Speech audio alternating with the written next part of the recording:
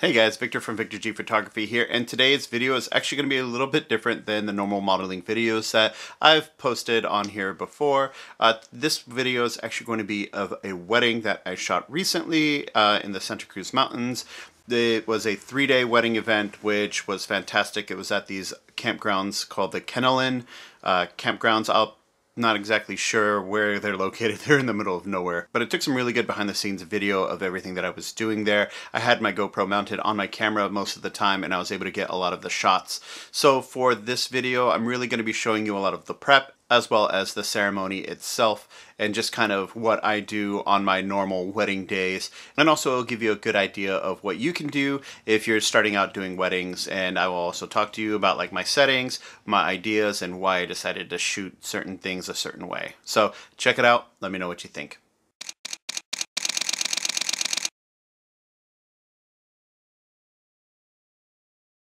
That I would do at every wedding is I will grab all the rings, the dress, the flowers if they're available, the shoes, everything that I can for the small details, just to get those shots out of the way. That way you don't have to worry about them later, and that way I can focus on the bride and the groom and everybody that's involved in the wedding that day.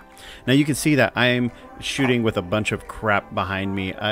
Trust me, in the images, they don't show up. I'm shooting with my Z6 with the Nikon 105 macro lens. With the 105, it creates such a very shallow depth of field that you don't see anything in the background at all. Now, because of that, I'm shooting at about 5.6. Anything lower than that will really make it too shallow, where everything in, like as far as the rings, will get very hard to focus.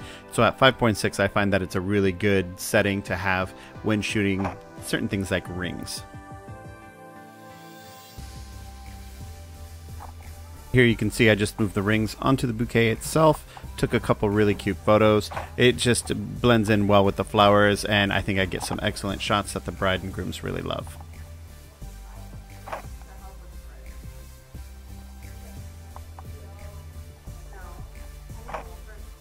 Here I just have the dress set up on the ledge of the door. Really simple shots. The background gets completely blown out just to be able to show the highlights in the dress and the details. It comes out really nice. You can set it up anywhere. To be honest, I prefer to have it indoors, but you got to do with what you got, and this was the best spot.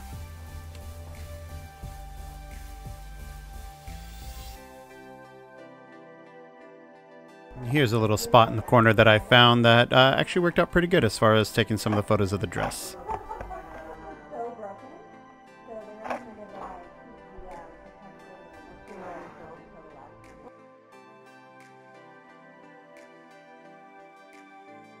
After taking all the shots of the details that I liked, I figured it was about time to go bug the bride.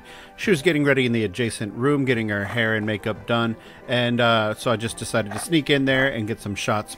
You can see the florist and her bridesmaids putting in the last finishing touches of this beautiful flower garnish that went on the back of her head, and it looked absolutely amazing. It really made her hair really stand out. Well, here I can show you a photo of it real quick. Head up just a little bit, Courtney. There you go.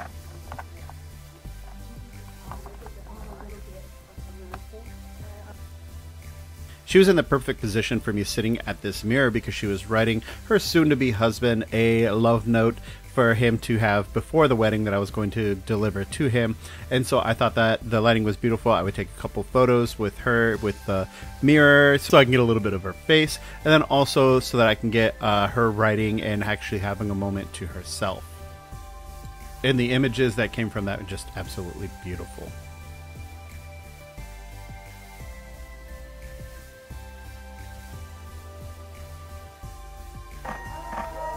After she got all ready in her dress and everything, I had her come out into the room, and what I normally would do is I'll either step out of the room or I'll have them get changed in the other room, and then they'll come in with the dress not fully enclosed. I will never stay in the room with the bride while she's getting dressed because, I mean, have some class. So I just took some photos while the mom was doing the finishing touches on the dress, zipping it up in the back.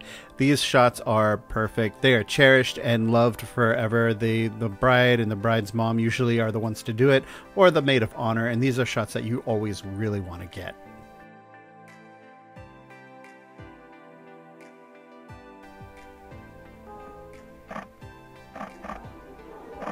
And here they are just having a little moment for themselves. You really want to get all the emotion that you can, especially with the bride's parents. It's just a very emotional time for them as well as the bride. Next up are the boys. Boys are a lot easier to shoot than girls. Trust me, they get ready in like 5 minutes. Most of them, you know, they just throw on the suit and they're good to go.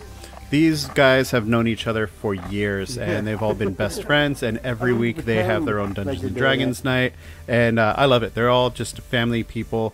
None of them know how to do ties, of course. Most guys don't know how to do ties. I always figured that it was something that all of us should learn at a young age, but surprisingly, as many weddings as I've done, a lot of them just don't know how to do it. So either the father or even me ends up helping them kind of figuring out how to do their own ties. The groom had this coat that matched his vest with just this light floral print on the inside and on the back of the vest, which made a really good image. I liked it a lot. It looked really good to me.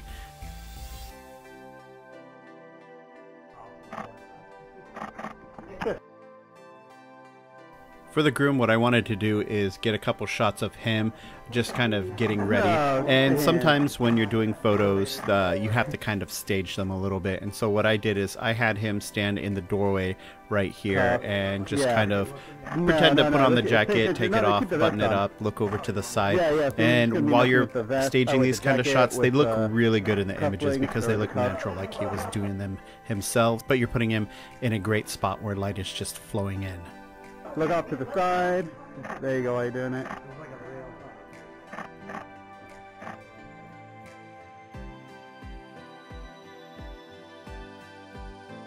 And now it's time for the wedding. They had her sister-in-law actually playing piano for the ceremony, which I thought was very beautiful. And as you can see, just from the venue itself, there was a lot of stairs leading down into the ceremony site.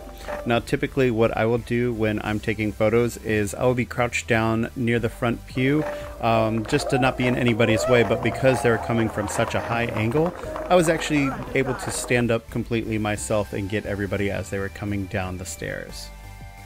You're actually going to be seeing me flip the camera as far as portrait mode and landscape mode a lot during this service because you want to get as much variety as possible.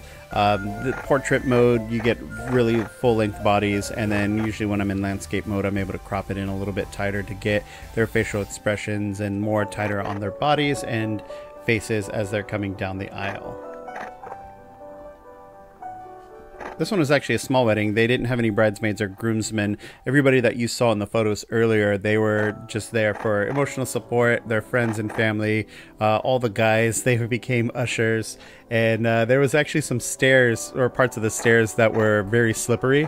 And so you're going to see them pointing out right here just to be careful because few of the guests actually kind of slipped a little bit and nobody wanted to get hurt. It was actually pretty funny because every time somebody came down the stairs, they would point and be like, "Be careful, don't fall."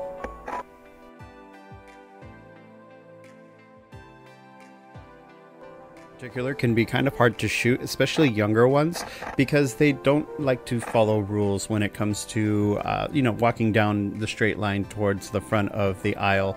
So they actually enlisted one of the parents to walk the ring bearers down with their little briefcases that had the rings in them to deliver to the best man and the maid of honor. And then you have the flower girl walking down the aisles. She was so cute, just throwing the petals on the floor like a proper flower girl should. Now, once they all walk down the aisle, what I try to do is I take photos of the groom as the bride makes her first turn. That way you can get the first expressions of the groom as he's seeing her for the first time. This is incredibly important to do, especially if you aren't doing a first look, because you want to be able to capture the first time that the groom is seeing the bride as she's coming down the aisle. And this bride was beautiful, walking down the aisle with her father. She did a fantastic job walking down the stairs. Nobody got injured, so that is always a good thing. Especially when you're doing something outdoors, you really want to consider the kind of footwear that you're going to be wearing when you're doing that.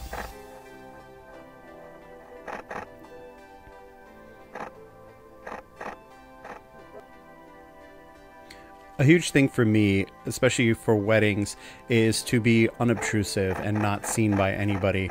You can see me in the far backs of the weddings. I have, you know, the kind of lenses that are able to shoot from a good distance. I have my 70-200. I usually have my 105. You are being paid to photograph the wedding, not to be seen at the wedding. And so it is a big pet peeve of mine when I see a lot of photographers that are in everybody's way taking photos. I will walk behind everybody and onto the sides to be able to get the photos that I need and to be able to get the great expressions of everybody there. It's just one of those things that I can't stress enough. Don't be in everybody's way to take photos of the bride and groom.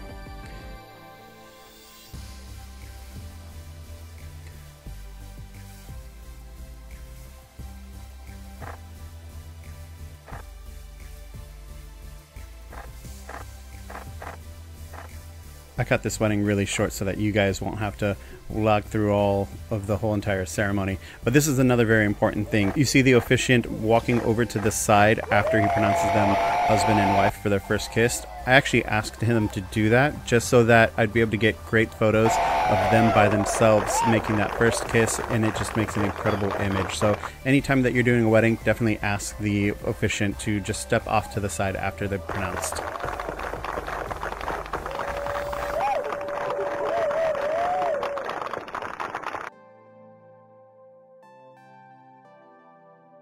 Alright guys, that's it. Let me know what you guys think. It's a different kind of video. Like I said, it is a wedding. If you guys are interested, I can post more wedding videos. It's wedding season right now, so I'm shooting a lot of them over the weekends. If you guys are interested, yeah, just let me know. I'd be more than happy to try to edit and do some more up for you guys and just kind of give you an idea of how to shoot weddings if you're looking to get interested in that. I will definitely be posting more modeling videos soon. I have a couple on my backlog that I'm editing, but I'm going to get them out as soon as possible. So like, comment, subscribe, and I will talk to you guys later. Bye.